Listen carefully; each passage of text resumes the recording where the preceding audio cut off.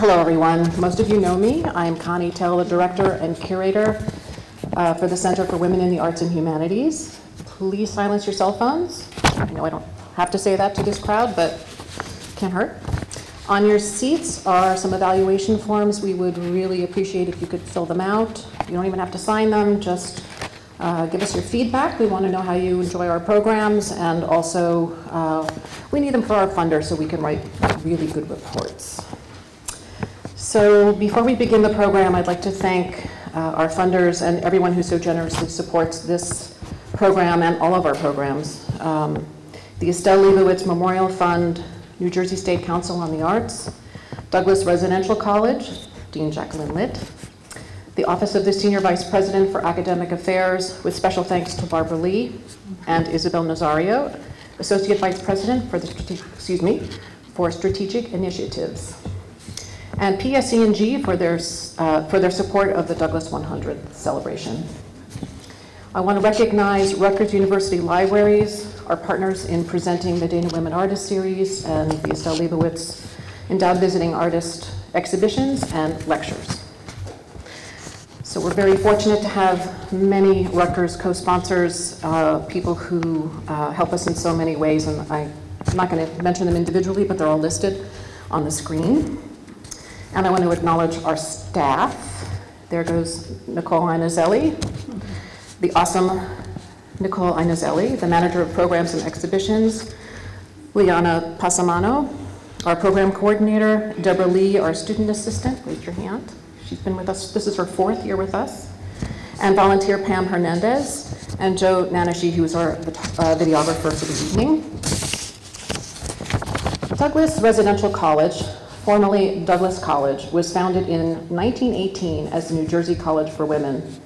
This is a special year for Douglas and for Rutgers, the only flagship public research university in the nation to offer students the opportunity to join a women's residential college.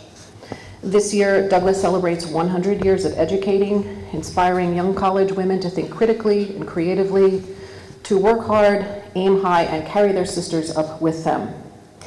I, for one, would like to repeat college so that I could be a Douglas woman, too.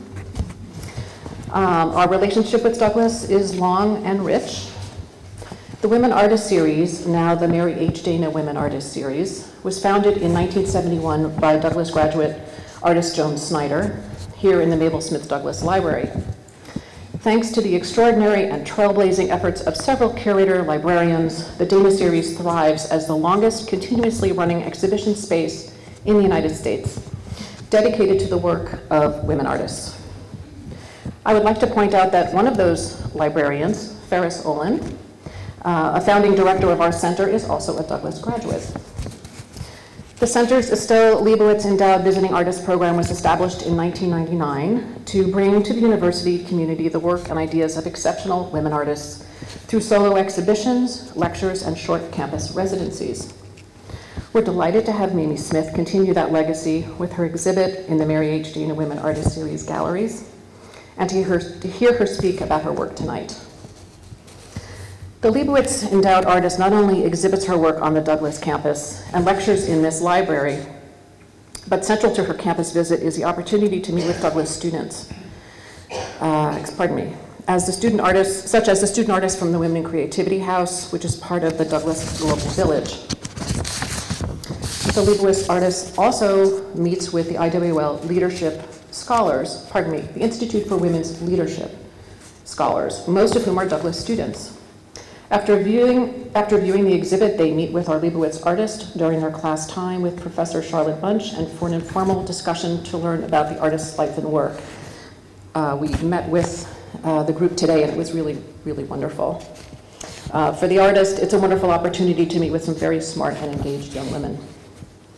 For the past 3 years, the center has worked with the instructor and students from the Creativity House, as we refer to it, to mount a professional level exhibition in the Dana Galleries of the work produced in the Creativity House year-long course. Thanks to the IWL Leadership Scholars Internship Program, we've had the pleasure of working each year with a Douglas student who serves as curator of this exhibit and produces a catalog of the show that's published on our website and includes a catalog essay that's written by the student. So we're delighted to welcome back these young women this spring. They will have an exhibition in the galleries. I'm honored to have worked with Mimi Smith to bring her beautiful, intelligent, original work to the Dana Galleries as the Estelle Leibowitz Endowed Visiting Artist. Now I'd like to bring Isabel Nazario up to the podium, the Associate VP for Strategic Initiatives. Thank you. Oh, I need to step here.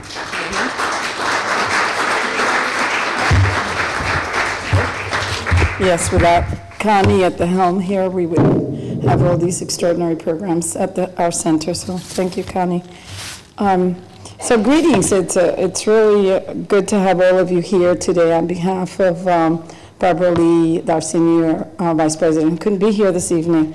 I thought I'd gladly honored to introduce Jacqueline Licht, our dean. I extend a warm greeting to Mimi Smith, a leading visionary in feminist and conceptual art, so welcome.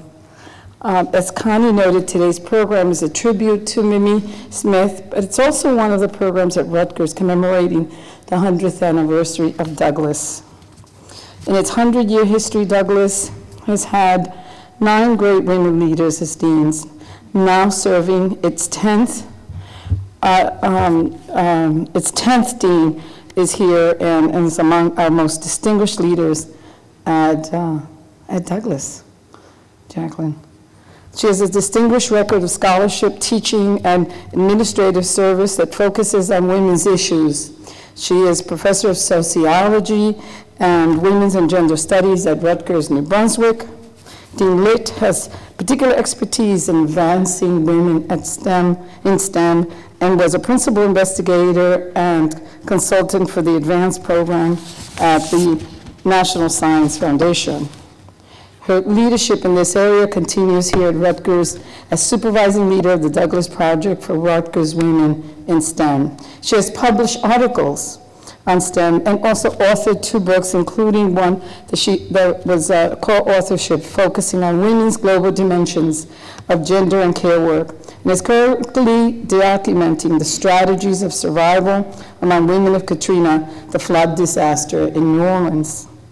I had the privilege last year as co-chair of the Committee to Advance Our Common Purposes at Rutgers to select Dean Litt to receive the Leaders in Faculty Diversity Award, a really extremely high award that's university-wide. So it was faculty from all of the campuses that selected her to receive this award.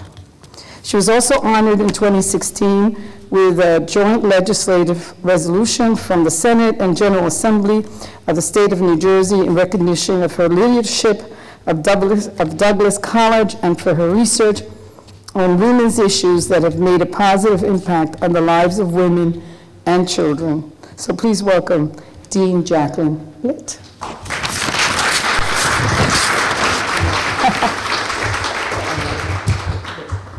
help you up if you help me down. Good evening, and thank you, Isabel. I'm thrilled to be here, thrilled to be introducing one of our most distinguished alums from Rutgers.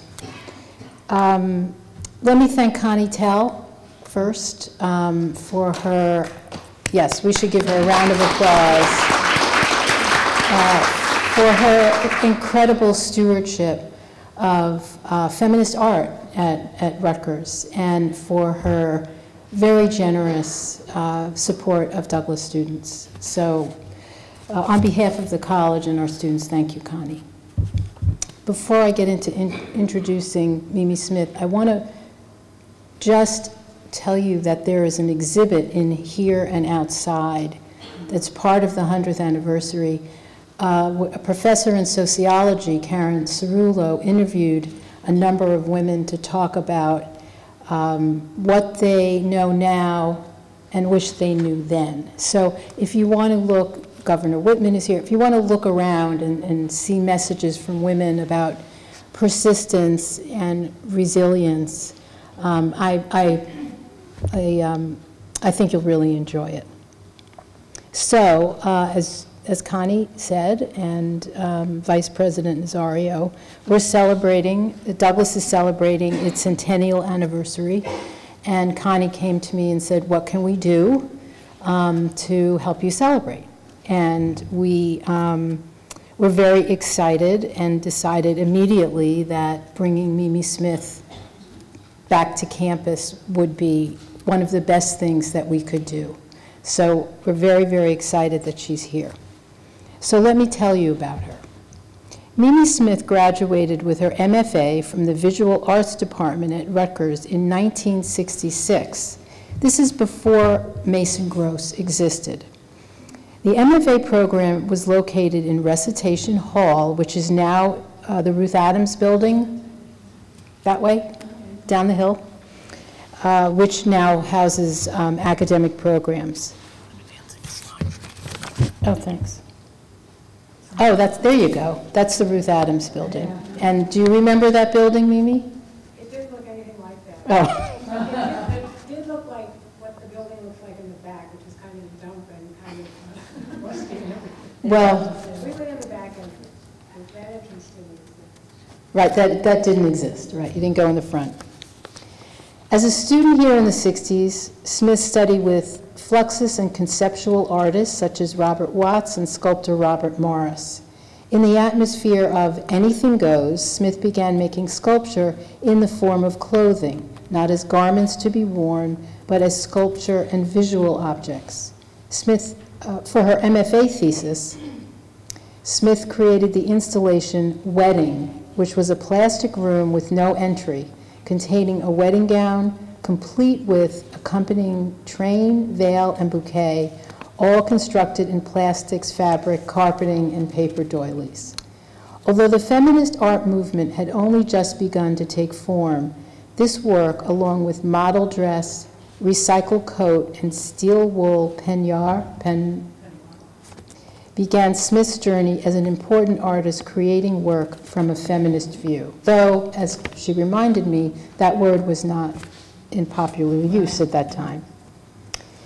As a pioneering artist, Smith was among the first to reject the detached approach of the minimalist artists and make artwork that incorporated her personal life, commenting on the realities of domestic and marital life, pregnancy, and motherhood.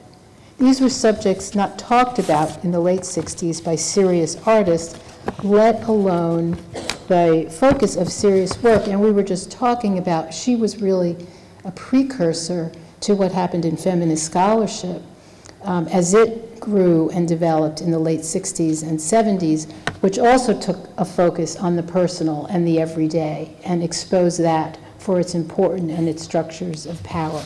So it's wonderful to locate Mimi in that tradition, for me anyway, as a sociologist. Using non-traditional art materials, Smith's work explores the often dichotomous relationship between her everyday life, the trappings of femininity, illness and aging, intimacy, safety and anxiety, current events and time. Her various bodies of work include clothing made from plastic, steel wool, and rubber, traditionally rendered drawings, drawings made from knotted thread and tape measures, clocks, artist books, and knitted sculptures. During her 50-year career as an artist, Smith's work has been both misinterpreted as fashion and highly respected as critical observations on women's roles. Her work is conceptually clever and materially deeply satisfying to engage. Mimi has been the recipient of numerous grants from the New York Foundation of the Arts, the Joan Mitchell Foundation, the New York State Council on the Arts, the National Endowment for the Arts. Mimi has been written about in over 75 publications, including Art in America, Art News, Art Forum, Frieze, the New York Times, and several books. She has shown her work extensively throughout the U.S. and internationally in locations such as the Bronx Museum, MoCA Los Angeles, Walker Arts Center, Franklin Furnace, the Newark Museum, the National Museum of Women in the Arts, the Haywood Gallery, London, and many more. Her work is included in public collections such as the Getty Center, the Fogg Art Museum, the Institute of Contemporary Art in Tokyo, and the Museum of Modern Art. So it is my deep honor to introduce Mimi Smith.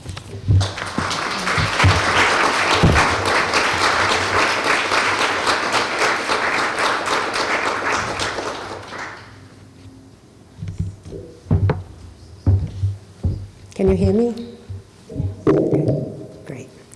Before I say anything, I want to thank Connie, Nick, and Leigh for everything they did to make this show possible, this week possible, and to make it so pleasant for me. I also want to say I'm happy to be back on the Rutgers Douglas campus. I haven't been here, well, I know it's the 100th anniversary of Douglas, and I was not here 100 years ago, but I was here over 50 years ago as a young graduate student, and I'm really happy to be here now, because I honestly feel that my going to Douglas and in the art department that I was in at the time changed me from being a painter to doing what I did. Anyways, let me start. That's the building.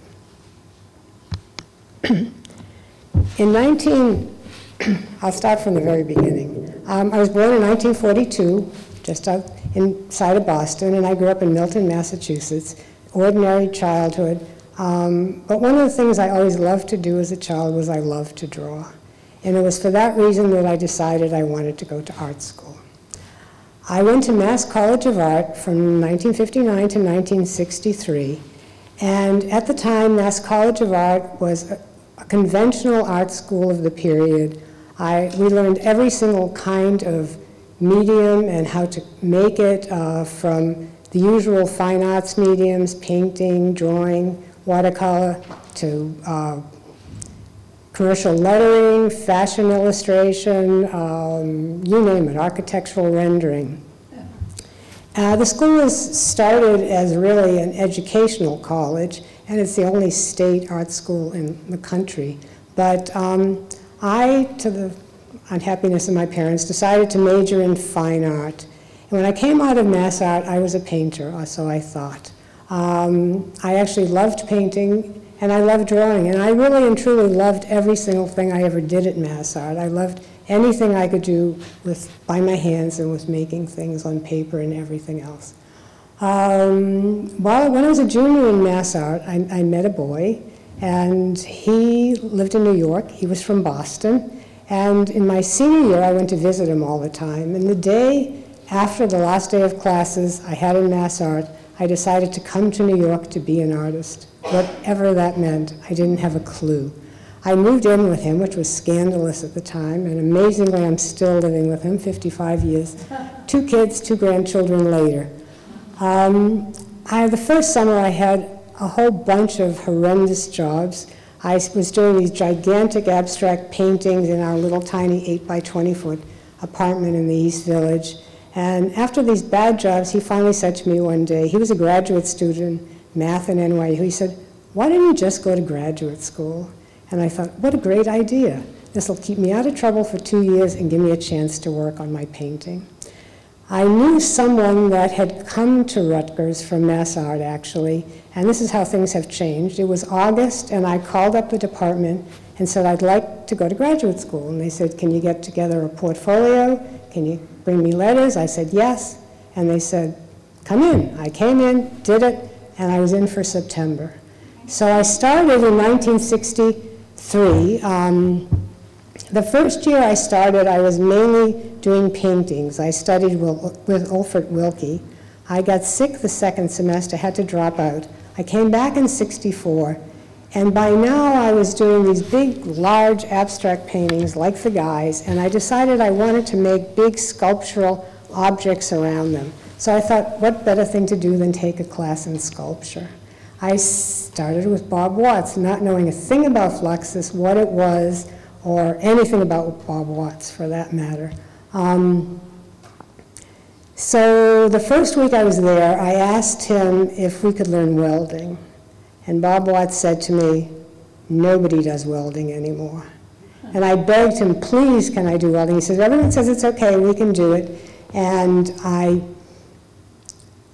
got everyone to say yes. We all stood around the table and put on the goggles. He lit up the torch, and I fainted dead away.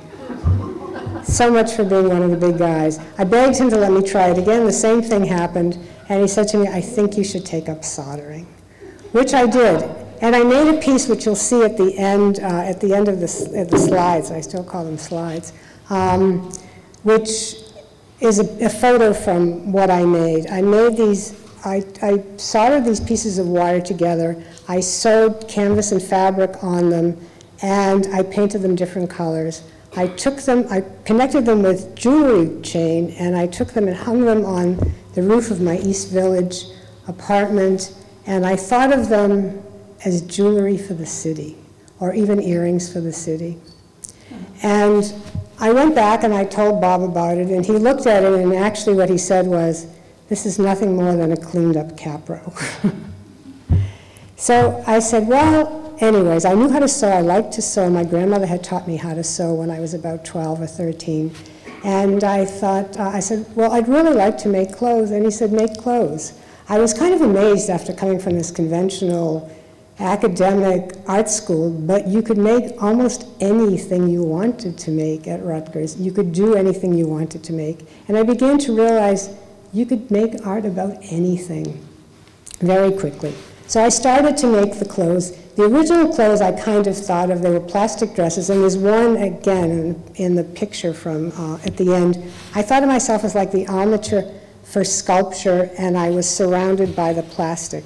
I had this theory that I was kind of noticing the way young women and even older women looked at clothes, and they kind of looked at it almost like I thought the way I had been taught to look at art as a visual object. And I thought if I could make sculpture in the form of clothing, I could say something about my life as a young girl growing up in the United States, and particularly about the common experiences I shared with all the other young girls. So I started to make clothes. This is one of the early pieces I made, and that's me wearing it, from 1965. It's the first recycled coat I made. I didn't really call it a recycled coat, but it was a coat from things I had around the kitchen, and you can see the old Scott towel wrappers. The next pieces I made were one step further. I decided to actually forget about me and just make the clothes as a visual object, so that they would just be something that you looked at, and they wouldn't be clothes. They would truly be sculptural objects. You can see I was a young girl, and I was obsessed with body image. What else? There's model dress and bikini from 1965. I actually threw out a lot of these things after they were kind of getting a little, the plastic was getting a little slimy, and every time I would explain my little theory, people just laughed. And I was getting tired that they were falling apart, so I threw them out. I remade them for a retrospective I had at the ICA in Philadelphia in 1994. This is my MFA thesis show.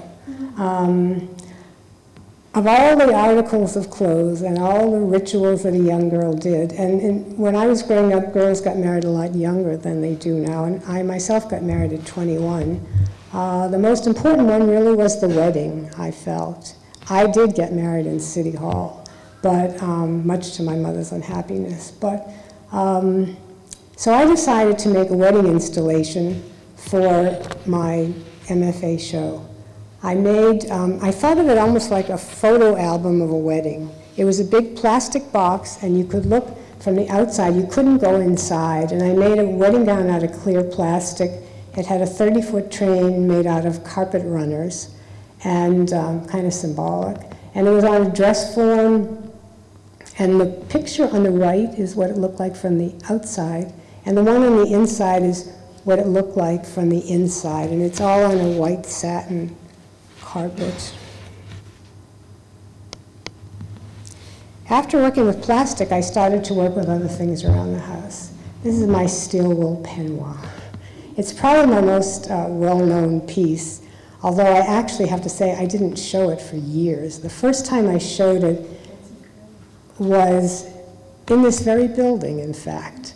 I had one of those women artist shows, Joan Snyder shows, I used to call them, in the late 70s, and at the time I was doing drawings, television news drawings, And I decided to show some of my old clothing pieces also at the same time. And I showed, in fact, I hung these on, it was kind of like that kind of a wooden wall. I hung the maternity dress, the girdle, and the peignoir.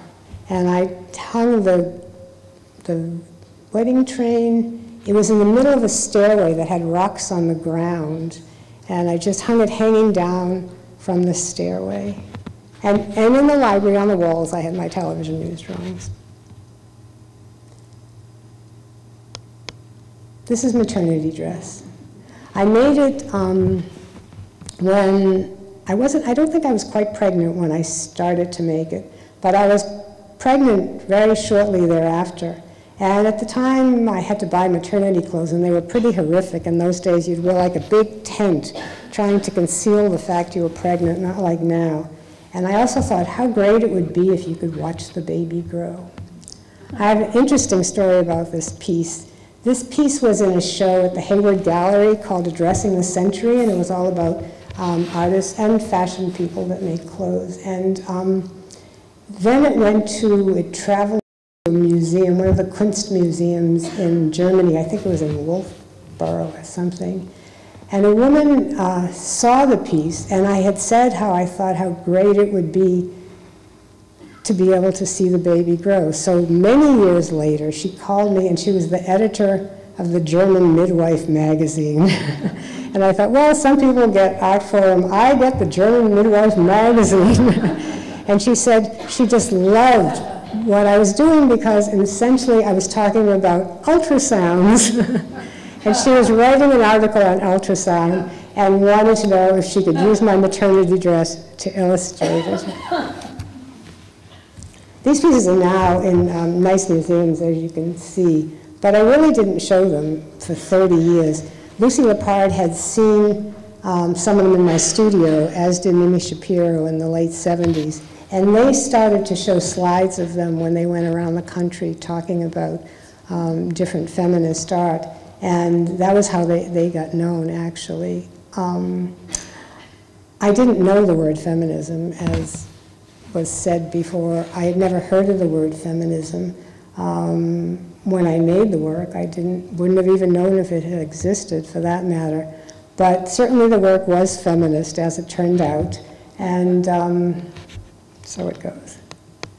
This is girdle.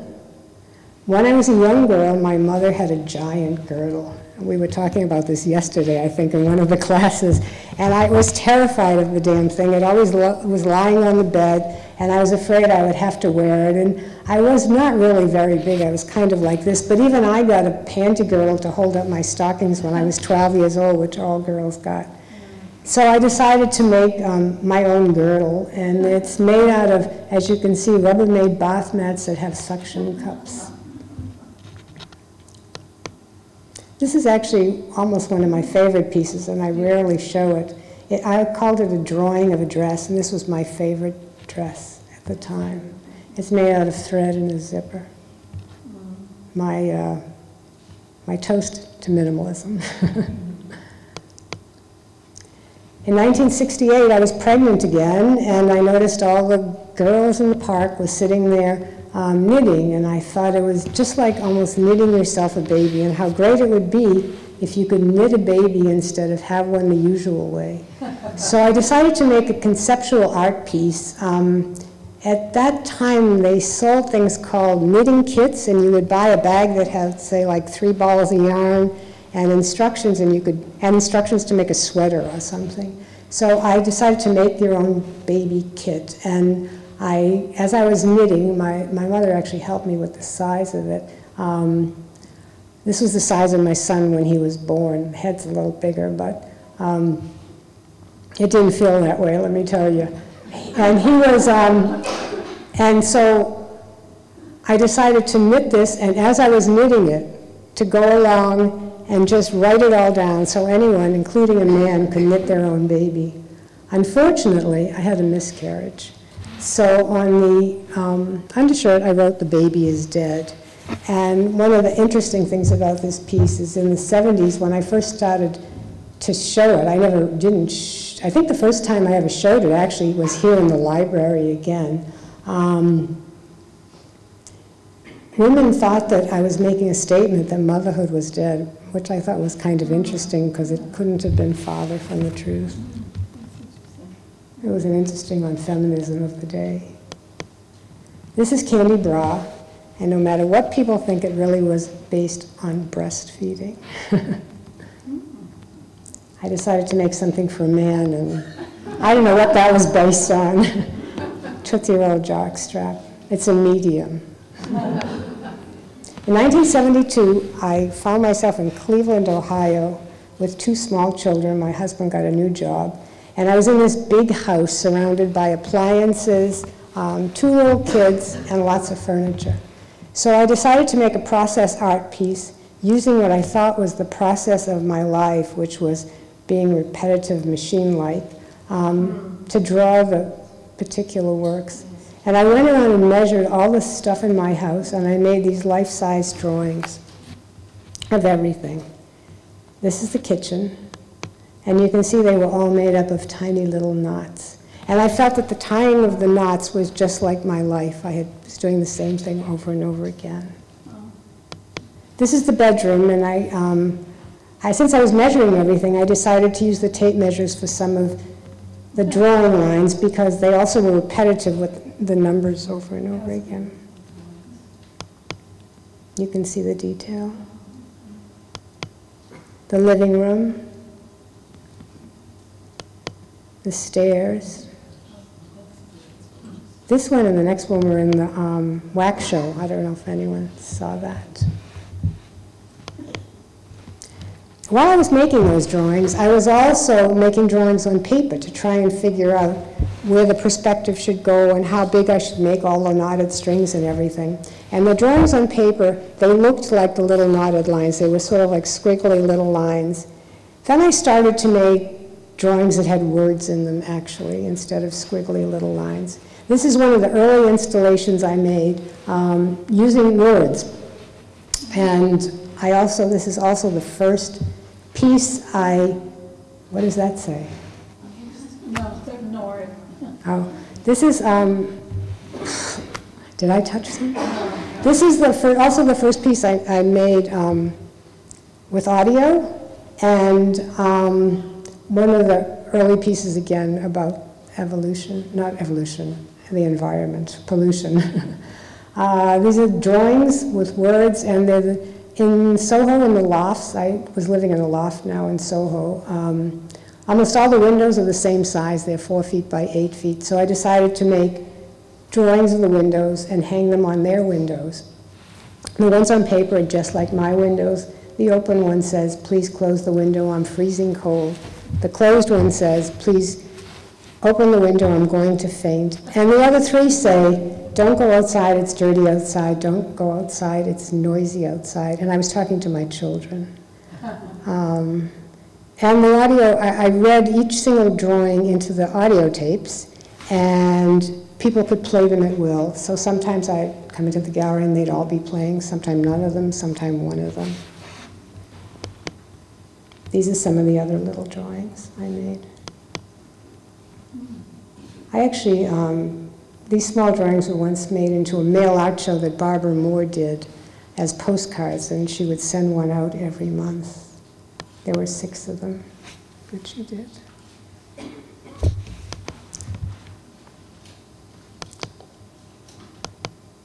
And then I kind of settled in on television. I felt that the news was too much in my life. I've said this before about 3 times already while I've been here, but I can't imagine in today's world that I thought this in the 70s, honestly. But I felt that the news was invading my own personal life, so that the world outside was coming into my house. And I started to take notes while watching the news, and I have like a huge stack of notebooks of the news. And I made drawings out of the news, and some of the drawings are straight news, others are phrases I either heard from the news or phrases I might want to say to the news or things I was doing in my own life that were my own news. And then I read them back into a tape recorder. Some of them had 1 track, some had 2 tracks, some had 3 tracks. That was an installation from 55 Mercer, by the way. And this is one of the drawings just of the news. And you can see the date, and it was the news at noon. This one says what I wanted to say, shut up. And it was also a word I used to say sometimes around the house. In '78, I got an NEA grant and bought myself a color television. And I started doing color television news. And I added actually another track to the tapes, and I would, the words were the predominant color in each news item story. And so I had a 4-track tape. This is a detail. And I have noticed I've been archiving my work with the help of the Joan Mitchell Foundation for the last number of years, and I noticed that the news really hasn't changed very much. Same stories over and over again if you read it. This is a simple one, good night. An installation I did at PS1, a room installation I made for the show Sound at PS1. And the middle drawing is, it was the anniversary of the dropping of the atomic bomb and the world's largest oil slick at the time. And so the other drawings said, one of them said, please pay attention, no daydreaming allowed. And I thought that would have been a thing to say when I was at school. And the other one had phrases from educational TV. The little desk had words written on it, which I don't know if I have a slide. That looked like penmanship. No. This is the show at Franklin Furnace, and it's a piece I made called Television News One Day. It's a large artist book, and the page on the left is the morning news, then the afternoon news, and the night news. And the other track had my news. So at the beginning of the day, I would say, good morning, it's October 25th, and I would read the news, and in the background, I would say, get up, eat your breakfast, please get up, things like that. By nighttime, I was saying, good night, good dreams, go to sleep. These are things I would say to my children. I did a couple of performances at the same time that were readings of my drawings. This one, just amazingly, was videotaped by the Franklin Furnace. And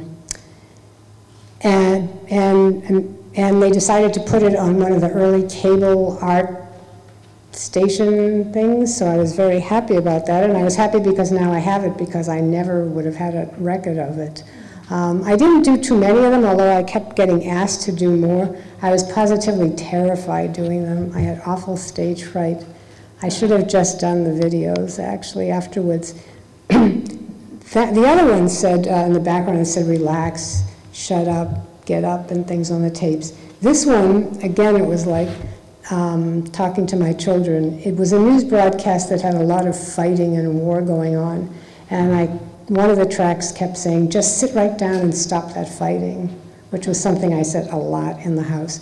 I used to do them, I would read one day's news, and I'd always only do the performances during news hour, and I would have another day's news on the television screen, but it was silent. And as I said, I was very nervous about doing these, and in order to try them out, I would use my kids as an audience, figuring if they could sit through it, anyone could sit through it. And I discovered as long as I had the television on, nobody would look at me, and everyone would sit through it, and I was very happy, but still I stopped doing them pretty shortly thereafter. This is a short excerpt from the... Quiet. I don't know if you can hear it.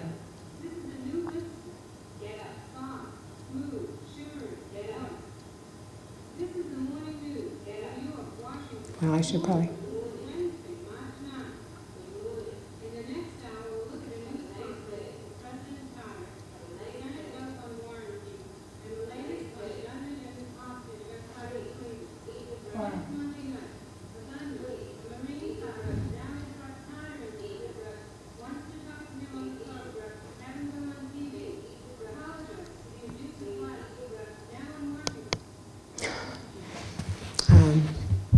It goes on for a while.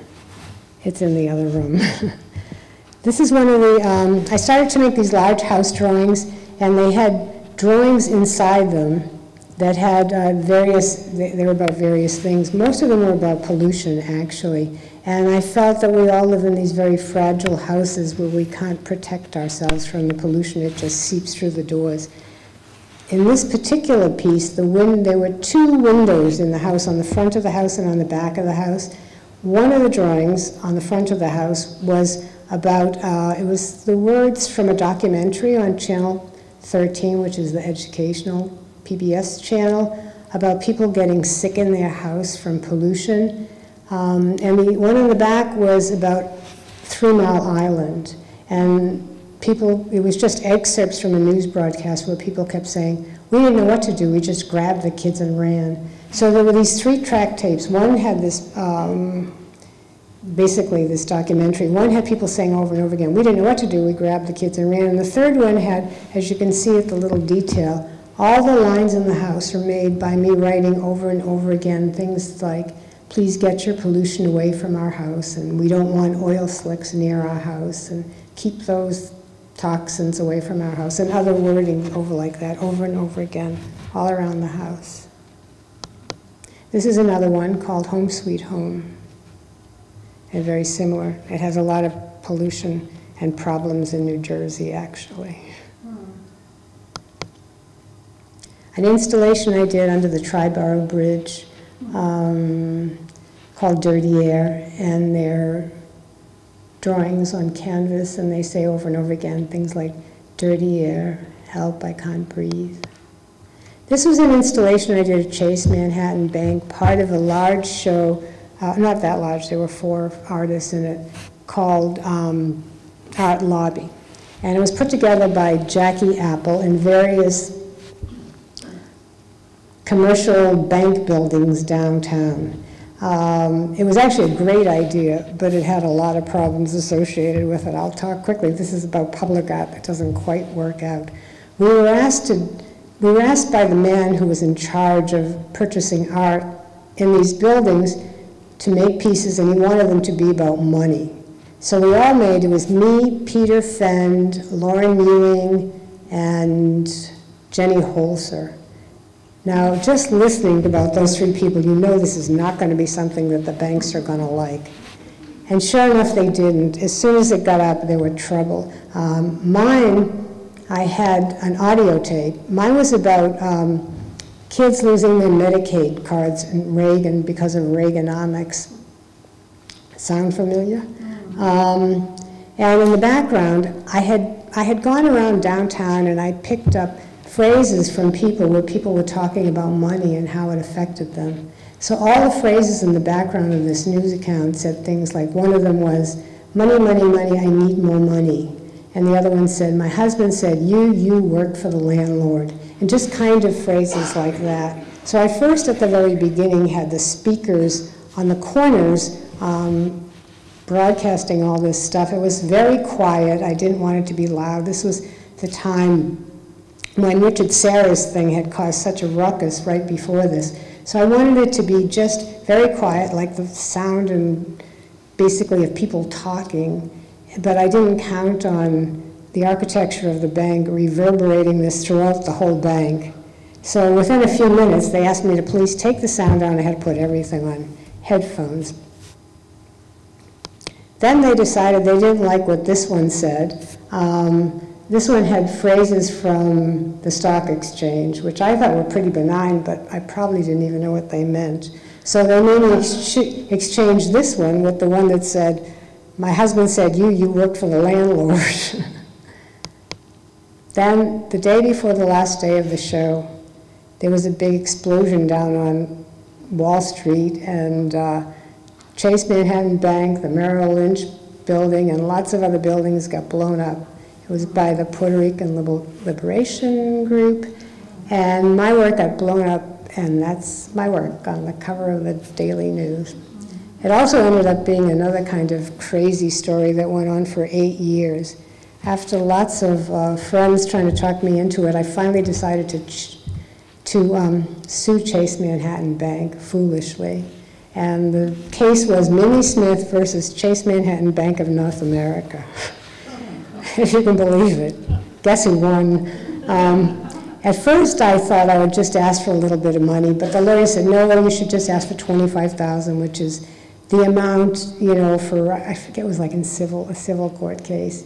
And even that, I had a gallery dealer I know who knew my work, so well, that would be about right because of these 6 large paintings, and they were see-through, they were on silk, and I wanted it to be like that. I didn't want it to be like the Richard Serra thing. I wanted it to be so light could come into the lobby while people were walking around the lobby. And I've kind of thought of them as stained glass windows almost for the bank. Anyways, for years this lawsuit went on. It was just a nightmare for me. And in the process, I started to get a lot of publicity. I got an article in the Wall Street Journal. I got an article in New York Newsday. I got something in Art in America. And finally, one day, with the help of my sister, who was a journalist, I got an article on the front page of the New York Law Journal. The next day, they settled. But even that, they came back to me. I would have settled for nothing by then. This had gone on for 8 years. Even that, they came back to me and said, well, $25,000, if you sold this in a gallery, you'd only get $12,500, so that's all we're giving you. But I didn't care. I wanted to be done with it. When the check finally came, I figured, you know, it was from Chase Manhattan Bank. It wasn't. It was from their insurance company. And in the whole 8 years, what this case hinged on was us trying to find out whether they had insurance, and they said they didn't. I started to write these Dear Art diaries in the 70s. They're little, tiny, for the most part, books. A lot of the writing is calligraphic, so you can't really read it. And I thought to myself, here I have this nice little family, 2 kids, a husband, and I'm always sneaking off to work on my artwork. And I felt like I was almost having an affair with my art. So I wrote all these letters to art, telling art secretly what I was thinking, what I was doing during the day, in my life and in my art. Here's some of them. This is one of them, one of the pages. That's the only one I'm showing you. But there were hundreds of them. And I came back to starting to do these actually more recently, wondering if I was actually too old to still have an affair with art. I don't have any photos of it. And part of it, actually, there's one little special series that's called Dear Art, When I Die, about art and me and when I die. In addition to those books, I did a lot of other artists' books. These were a series of portable television books. They're made on paper, and they're pictures of portable televisions, mainly about things that happened outside the house, not on my house television. This one's called Let's Get Away, and the bottom lines say, let's get away, if vacation would do you some good. It says, we can't get away, let's go home. This one's called Once Upon a Time, and it was during the news broadcast. I was out of town, and I taped it on television of when Princess Diana and Charles got married, and I have the music and everything in the background. And it has an audio tape, and the audio tape says, once upon a time, will they live happily ever after? Please stay tuned. This is another book. The drawings that are on the bottom of the atomic bomb, my parents had a medical book that was hanging around the house, and the last chapter of it was how you could beat the atomic bomb. And this was, I grew up in the 50s, and this was all from the 50s about building bomb shelters, having crackers and water in the basement and everything. So I took these pages out, and all over it wrote, you couldn't. This is a book that, after doing these one-of-a-kind books, someone from the Visual Studies Workshop, Joan Lyons, if any of you know her, she's actually a wonderful artist herself, and she, with her husband, ran Visual Studies Workshop. Yearly, they would write a grant to try and get multiple books for artists, and they asked me if I wanted to be written into their grant. I said, sure, and this was my book. I got the grant. It's called This Is a Test, and it's a story of 5 different cities around the world, told in television news language, about the dropping of a bomb in 5 different cities. And it's based on the phrase that they used to always say on the radio, this is a test, this was only a test. And the last page of it says, this was a test, you can see, had it been an actual emergency, and when you turn the page, it's all black. Black, sorry, losing my voice. This was a window installation at Printed Matter, when it was on West Bernard Street, based on the book, and it has the clock that's in the other room, actually one of the clocks about Hiroshima and Nagasaki, and one of the pages from the book, blown up. In the 80s, I started to do a series of clocks. I also like clocks, like televisions and clothing. I like to use objects that we also look at a lot, and clocks certainly are one of those objects. These clocks are all based on the old saying, man works from sun to sun, but woman's work is never done. This is the first one I made. This is another clock about abortion rights. In the middle, the little print says, it's actually from Roe v. Wade. Another one of the clocks from Hiroshima, time heals nothing. This is another one of the women's work clocks about health care. This clock is in the other room, and we all know what that's about. I did it almost 30 years ago. Still is nowhere near equal. This is another one of the clocks. It's about gun control. These 3 clocks are about AIDS. A lot of my friends were dying of AIDS at one point. The clock on the left says all around it, my good friend died, the days were so long. The one on the right is about an article in 1989 about what the AIDS epidemic would look like in the year 2000. And the one in the middle is from an article in Newsweek of photos of all the people who had died so far of AIDS, and it's called They All Died Before Their Time. Romance has passed. She spent too much time in the kitchen. This is a house where at one point I learned computer graphics, actually from someone at Rutgers. And in fact, I think this was shown somewhere at Rutgers at one point in a show called Retool. It was with Phil Orenstein, who curated it. This is one of the details. We had to learn Apple Basic. There were no graphics programs yet. That piece was in many shows, and it never seemed to work, so I decided to just go back to painting, because it always worked. I made these little tiny paintings using error messages. I got lots of them because I was always making mistakes. And I loved the language, actually. It was so untechnological. And I think of these little paintings, which there's some in the other room, as electronic needlepoint. My favorite one, If Only You Could. It's another book. It's an edition of 25. It tells a story in computer language, out of date, fatal error, press escape. And I also liked this book because it was an old way of printing, which was very heavy. It was done on a linotype, I forget, letterpress machine, and with new printing from an Apple Mac at the time. I started to add clothing to these pieces. This one's called Slave Ready Corporate, and all the error messages meant something as far as what the mistakes you were making. And slave ready meant you were ready to go onto the network. I was questioning whether we really were ready to go onto the corporate network, or maybe we should be doing something better. And on the clock it says, just a minute, please. This one's Slave Ready Maternal. The clock says ready, willing, and able, and there's lots of pacifiers there. This one says Kill Level 1, and the title of the piece is To Die For, which is a fashion comment done all the time, and it was done in basically about the war in Iraq, the first war in Iraq.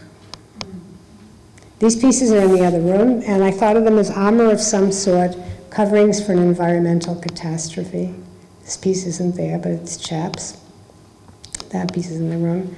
I remade the recycled coat for my show in 1994.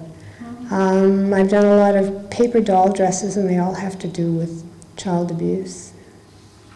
They look like little paper dolls. They're about the size of a 3-year-old's dress. And they hang very delicately on threads, and they're very vulnerable. They all have bows in the back, all those ribbons tie in the back, so if you turn around and look at the back of them, they have these little bows. The one on the left says she can't remember who did it. These are protectors against illness. There are 3 of them in the other room. And I was getting older. Lots of people I knew were getting ill, including people in my family. And I had remembered that some friend who lived next door wore a medal. It was a religious medal, and when I used to ask her what it was for, she told me it protected her against illness.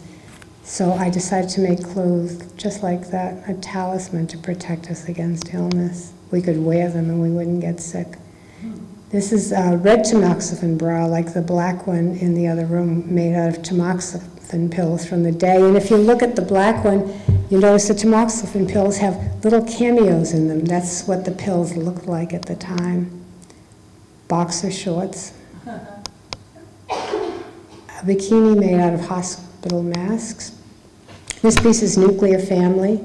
It's another piece told in computer language, 10 home, 20 normal, 30 syntax error, and delete. And there are 4 garments for different people. This piece is in the show, obviously. Biography, it's me. On the left is me when I was young, and on the right is me now. More tailored, but still stuck with steel wool. In the late 90s, I started to knit babies again. This time they weren't about personal things, but I had a granddaughter, so I decided to start knitting again. They were more about different ways of having a child, fertility, and just other subjects.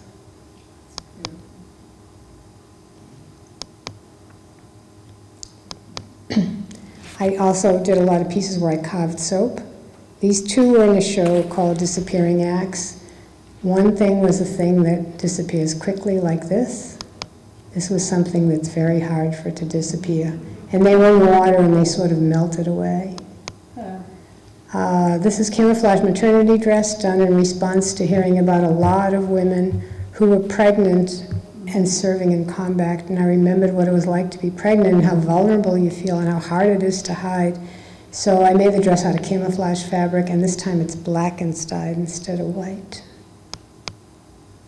Another piece, endangered species coat, made out of endangered species stuffed animals that have been unstuffed. The back. You know what these are? These are the timelines. I started them around 2000, and I started them for a number of reasons. The first one I did was shoes, and at that time my mother was old and sick. My sister was actually quite ill. I had a lovely little granddaughter, and I couldn't wear the same shoes anymore. And I began to realize that there are certain articles of clothing that change as you go through your life. And most women, they change for also, no matter what you do, no matter how well you keep yourself or you don't. They just have a certain progression. And a lot of those shoes are shoes I have known and loved. The next one is underpants. And it's from diapers to diapers with a couple of sexy things in the middle. And there's even my panty girdle. And probably none of us wear age-appropriate underwear, but that's the kind of underwear they used to wear. The bras you can see in the other room. This is a detail of the shoes. Underwear, bras. These are a couple more timelines I've done. I've done a number of them. This is onesies. Nightgowns. It's a large piece. It's a little girl's nightgown, hospital gown, lacy number. This is one of my favorite pieces. It's called Rings, and it's about my mother's rings, actually. The one on the left, I wear all the time. She gave it to me when I was a teenager because I was the only one it fit.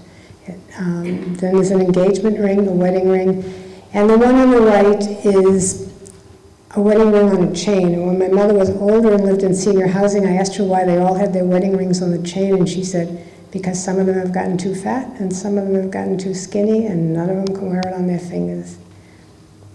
I made this piece after 9/11, although it took me a long time to finish it, and I lived not far from the World Trade Center, and this was the color of the people's skin when they were walking up the street, all covered in ash. This is about, it could be either about 9 months of pregnancy or done at a time when Octomom was in fashion, and so I made 9. This little piece is a little dress out of camouflage fabric. I had a house upstate, I still have a house upstate, and I noticed people grow the most beautiful flowers and they put them all in cages, and I thought this is what we do to our daughters. This is another timeline piece. Socks, detail. This is the book I was talking about from 1965. The thing on the top were my earrings for the city while I was doing my archiving with one of the archivists who actually published the book, Denise Schatz. She has a little company called Miniature Garden. We found the pictures, and I was amazed because I didn't think I still had them. And the 2 dresses on the bottom are 2 dresses that I made, the ones that I wanted to surround myself, and I would be the armature. This is a fairly new piece. It's quite new, actually. I've started to make clothes out of clothes I made as clothes. And this dress, my mother had it. I didn't even know it still existed, but I had made it while I was at Mass Art. And when my mother died, I found it in her house. It says on it, and they all say words. They're kind of almost like a funny diary. As a child, I loved to draw. Because of this, I decided to go to art school. I made this dress for a project in a design class that required printing on fabric. My teacher in this class was the only female teacher that was in my 6 years of graduate and undergraduate study. That same year, I was in a drawing class. The drawing teacher told me that I was the best draftsman in the class, but he said he didn't have to worry about me. I was going to get married and have 2 kids, and that would be the end of me. Once, years later, I wondered how he knew. These are new pieces I'm making called Armor for Any Eventuality. They were sort of inspired by inheriting all my mother's silverware, and I thought, silverware, I can make armor, and this is one of the first ones I made using one of the spoons. This is the last slide, and one of the pieces, it uses scrubbers, new kinds of scrubbers, and there are dust masks for the bra pots. And that is it.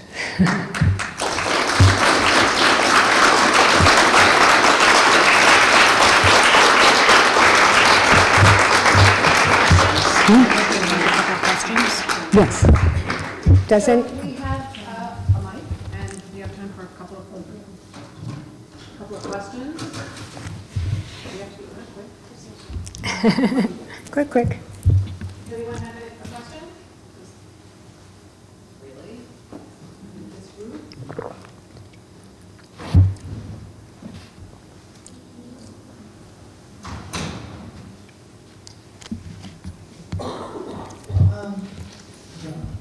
I was just wondering if you could speak a little more about like what you did in response to misinterpretations of your work that happened by different groups, I guess. I didn't really do much of anything. I mean, people would come to see my work. At the beginning, it was problematic. I would show them the clothes, and I would give my little theory about sculpture and this and that and a visual object.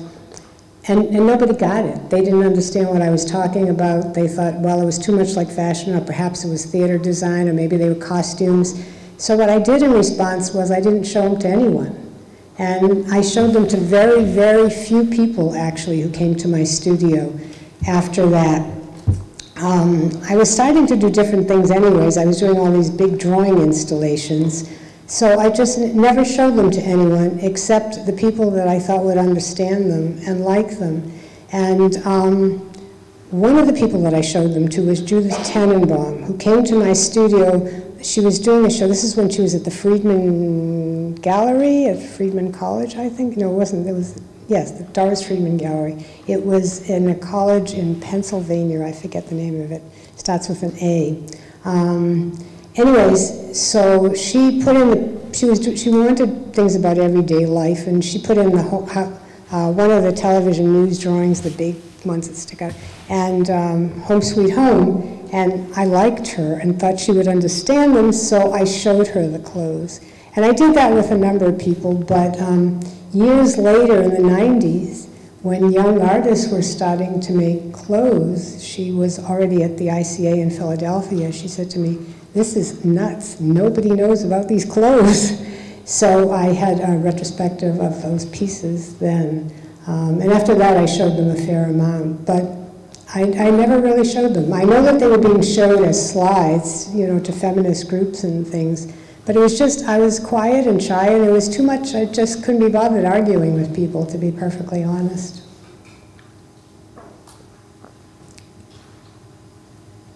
I wonder if you could talk a little bit about what the faculty response to your MFA show about wedding dress was.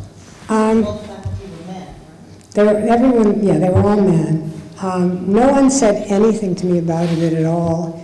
Years later, Ann Goodyear told me she thought it was the best show she'd ever seen.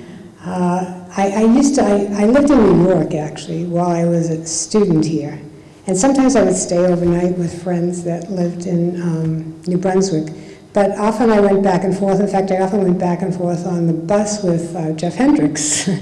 And after I finished my peignoir, which wasn't really in the show, I brought it out to some kind of a critique. We had all of these people come for critiques. I remember one, in fact, I recently showed this to Judith Stein, because in my diary it says, Leo Steinberg and Dick Bellamy are coming for critiques today. Now, I don't know if this was the day I brought my peignoir, but I used to bring the clothes out periodically. I had a big blue box that I had bought a coat with from Bloomingdale's, and I would put the pieces in there, and I'd bring them out, and I'd hold them up, and nobody ever said a word. And frankly, I didn't care, because nobody ever said a bad word either. You know, I just brought them home. I did what I wanted. I didn't really care what they said. I wasn't making it for them. I was making it really for myself, I felt. I've always felt that way. I mean, there's no other perk you get from making this stuff except making it, really. The only guaranteed perk, anyways. So I didn't really care. I put them back in the box and would take them home. No one said anything. I think we have time for one more. Maybe This is on. it's on. I think your work's Unbelievable. unbelievable. Thank you. Just, I wonder, we talked before you gave the talk about the women students who were around you Right. at the time. And I don't know if Joan Water has spoken to you yet, but we're doing a book on women artists of Dublin. Yes, she has talked to me. Okay, Yes, so, I and that's know coming about in it. fall, and we'll hear Yeah. about that. Yeah. But can you talk about, you know, the women's community and who was around you, and whether you felt bolstered by that, or that didn't make much of a difference? Well, Rutgers at that time was just a really unusual place. And everyone was going their own way and doing their own things. And I don't think it mattered to anyone what anyone else did, honestly. People were interested in everything everyone did, really. It was almost like people were searching to try and find new things to do. We had all these people coming out, showing us things that I couldn't have possibly imagined, to be perfectly honest, after coming from mass art. I mean, I remember some things that were absolutely spectacular. In fact, I told someone about this the other day. I think it was Robert Morris, but it might have even been Bob Watts. In the gallery, Lucinda Childs came with James Byers and just did a little dance around a huge light bulb. And I'd never seen anything like that. There was just, for us 10 graduate students. Nobody was, everyone was supportive in their own way. I knew Jackie Windsor a bit because she had gone to Mass Art, and she was a year behind me. nobody, you know, at that time, no one really talked about women's issues, I have to tell you. It was never discussed.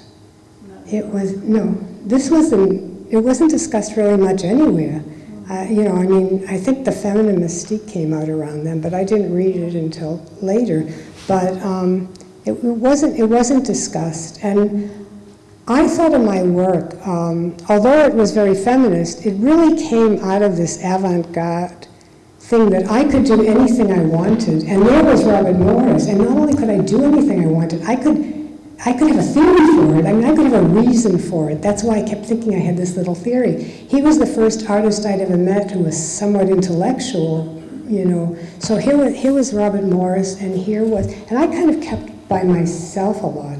Joan was doing a funny little thing too. She was doing some kind of an angel thing.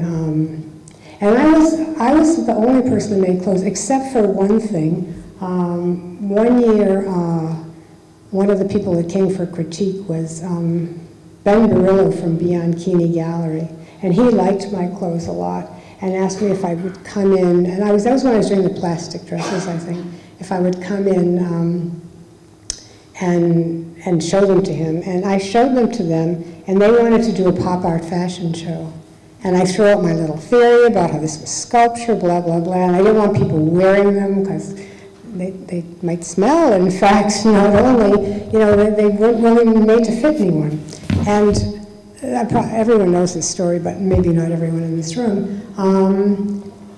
Then the next year, I went to an opening of Beyond Keeney Gallery with Keith Sony and Ali Rahman for show Bob Watts, and Bob Watts had made some plastic dresses. And so they never said much of anything, really and truly. In fact, it was at a panel that I was on with Jackie and Jeff, and someone in the audience asked me if I was inspired by Bob making the dresses, and Jackie actually got adamant and said he was inspired by her.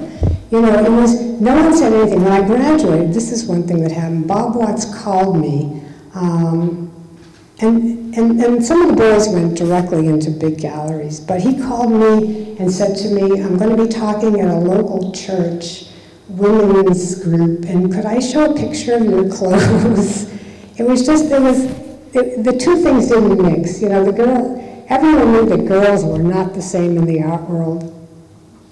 In fact, today, we were at Connie was talking about, we knew in the back of our heads, we knew that girls only got somewhere in a certain way, but they never got to the same place. But Connie was talking about Linda Nauckland's article.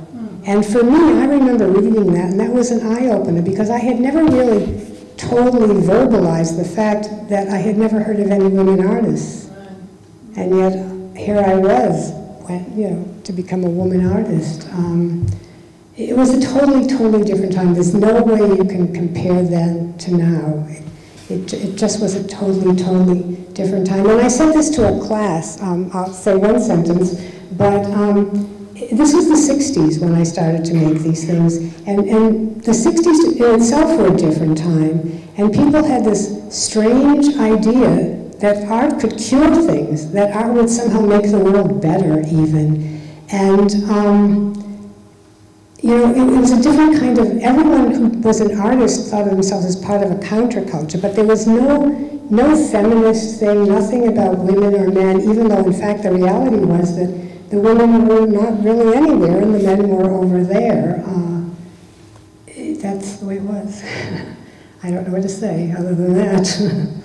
Thank you very much.